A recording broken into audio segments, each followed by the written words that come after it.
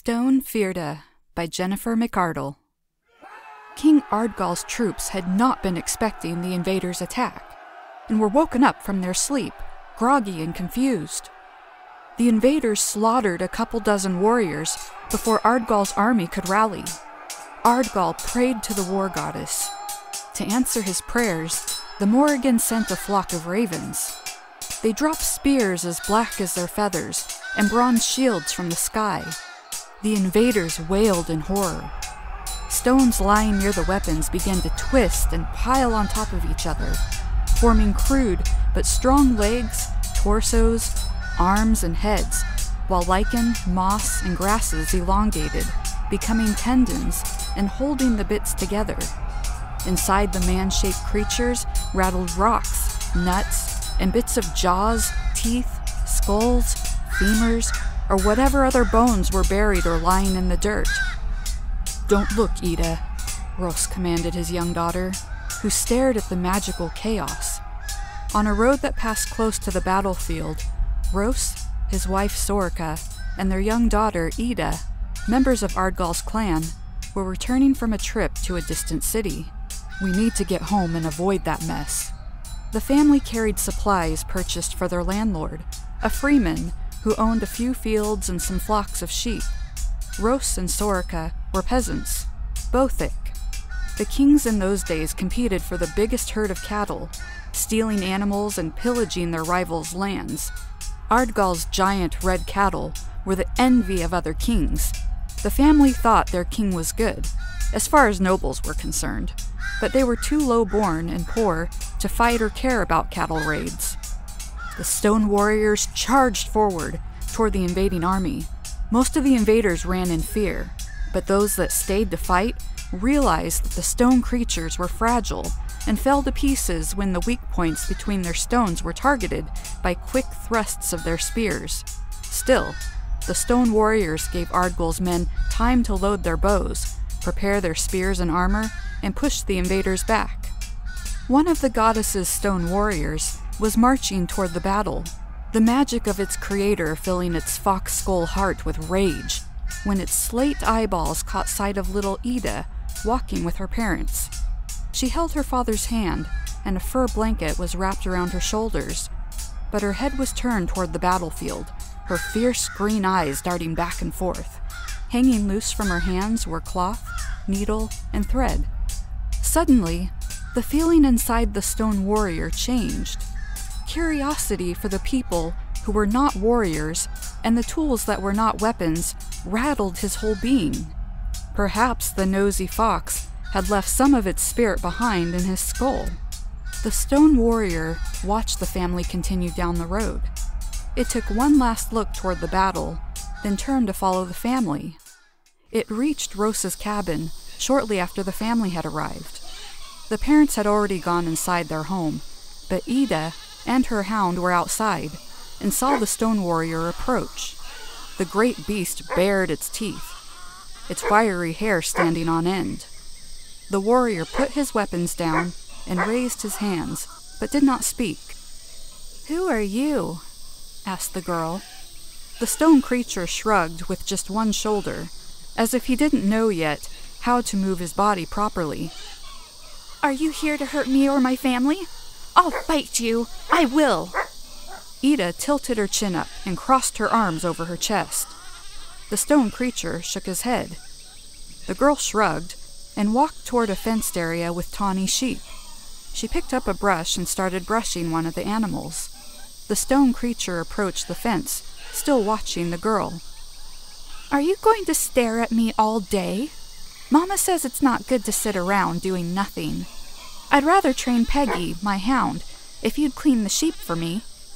The stone creature took the brush from the little girl and examined it for a few moments. The girl grabbed his arm and thrust it toward the sheep. "You do it like this," she said, as she moved his arm up and down. "You have to get all the dirt and other bits out of their wool." Ida stepped back and then pointed at the hound, who sat and cocked her head to the side. "They use hounds on the battlefield, you know. Peggy's big enough to fight, don't you think? But Mama says I have chores, and Peggy's got a job protecting the sheep. But if you help me, you can watch the sheep, so Peggy and I can do other things, right? The stone warrior took a few moments to process the request, and then nodded. Ida smiled wide and ruffled the fur on top of her dog's head. The day continued, and the stone creature learned more chores. It was almost sundown when Ros, who was always thinking about all the work he had to do, finally noticed the stone creature. He yelped at the sight of the stranger and commanded his daughter to get behind him. Then he grabbed a block of wood and held it in his shaking hand. The stone creature stood and stared back at the scared man with its unreadable gray eyes. Sorka came running outside when she heard her husband yell, but gasped and froze in place when she saw the moving stones. "He wants to help me with my chores," Ida told her parents. They looked at their fearless daughter, their calm dog, and back to the creature, whose gaze focused on them. "He's of the she," Sorka whispered to her husband. "We can't force him to leave, or we might be punished. If he wants to work, we best let him."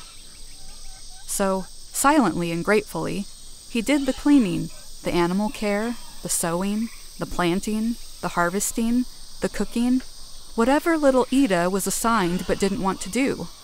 Mostly household chores. Ros and Sorka learned that their King Ardgal had successfully kept most of his cattle after the battle. However, rumors spread through the clan that King Kevin, the one who sent the invaders, would never forget the loss, feeling cheated out of his win because of interference by the Morrigan, whom he called an evil goddess. Kevin was gathering allies among the other kings and was planning to strike again, not just to steal the red cattle, but also land and supplies. If Kevin defeated Ardgal, all of his clan would be reduced to Fuidhir, clanless servants.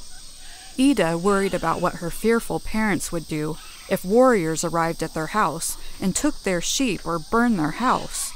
She picked up the black spear and bronze shield the stone creature had brought with him. They were heavy for her, but each day she practiced with them, and she grew stronger. While the stone creature worked, she spent her days playing with Peggy and practicing using the weapons. Her eyes became fiercer as she grew taller. "Isn't it funny?" the neighbors commented over the years. "Ida, the little Bothic girl's father, has no land, no voice in clan matters, but her, she's got her own Fuidhir and that strange stone creature." As the years passed, the stone Fuidhir flourished. Though he did not talk, eat, or sleep, the family included him whenever they could. He made beautiful clothing embroidered with multicolored knots and little creatures. His bread and stew were famously delicious. He loved the warm hearth of his home, the feeling of fresh wool in his hands. He loved when the neighbors stopped being afraid of him and would come over and eat with his family or buy his clothing. Seeing others warm and fed brought him so much joy. A freeman warrior in Ardgal's army learned of Ida, the Bothic girl who wielded a black spear. He asked her to become his apprentice. Sorka and Ros did not know what to think of their daughter learning to be a warrior. They worried that the men might bully her, but they knew nothing could change her mind. They had tried to have more children after Ida was born, but Sorka always miscarried and was often ill. "There are many woman warriors, Mama. Dear Skahawk, who lives across the sea, trained our legendary Setanta," Ida told Sorka. "Aye, and she and her daughter suffered for harboring such a man, but you've chosen your way." After Ida had trained for several years, King Ardgal sent a letter to Ros. "The ravens tell me Kevin's men will march soon. Our clan is lost if we cannot muster our brightest and strongest. If your daughter, Ida, pledges to be a warrior in my armies, I promise your family a plot of land and some gold." "Mother, Father, I've got to go," Ida told her parents, and she beamed with pride. Her status as an official warrior for the king would raise her family from Bothic to freeman. "All of Ardgal's clan, the people, the hounds, the cattle, the sheep, and even the stones, are my flock to protect now." Sorka held the stone Fuidhir's hand, the day her daughter left to serve the king to keep from weeping, but part of her was angry at the stone Fjerda too. If you'd never come, she'd still be with us. We'd be finding her a partner and she'd be starting her own family. Maybe we'd have grandchildren soon. Sorka scolded the Fjerda after her daughter was too far away to hear her voice. Ugh, that's not true, Ross told his wife. You and I know that Ida's always been drawn to the battlefield. Without our Fjerda, she never would have trained properly, but still would have given her life once the invaders came. Perhaps she's got a chance to survive the battles now. Don't listen to Sorka, child. She's just sad. Once Ida was out of sight, and the sun was low in the sky, Sorka and her husband noticed the figure of a woman approaching. Her long black hair was untied and wild. A deep red cloak billowed around her, and she held a black spear in her hands. Sorka and Ross dropped to their knees at the sight of the terrible goddess, wondering what they'd done wrong. There is my lost warrior doll, the Morrigan said to the Fjerda. You lowered yourself to a servant in a peasant's house. Are you not grateful for the life I gave you? So grateful that I chose not to lose it on the battlefield. The Fjerda spoke for the first time in a harsh voice that resembled the sound of rocks scraping together. Sorka and Ross held in gasps. The Morrigan laughed. True, it's funny. Even your brothers who survived the battle fell apart shortly after. But not you. You're still together, years later. You are happy to be a Fjerda forever? No. The Fjerda looked at Sorka and Ross, shivering next to one another. I learned to be a Bothic girl from Ida, but I have lived many years now, so I wish I could be a wife, like Sorka. I want to continue our family and make them proud. The crow on the goddess's shoulder squawked.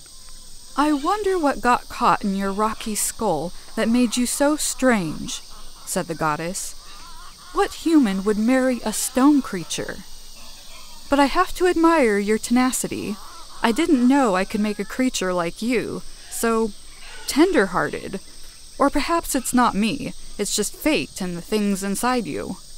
But the stones were turning red and striating, the bits of leaves and twigs and lichen elongating, twisting, clumping, and darkening. The fox skull in the Fjerda's chest melted into the shape of a heart that beat inside her chest. Just like you two can't keep Ida from the battlefield, I can't keep my stone warrior from the hearth.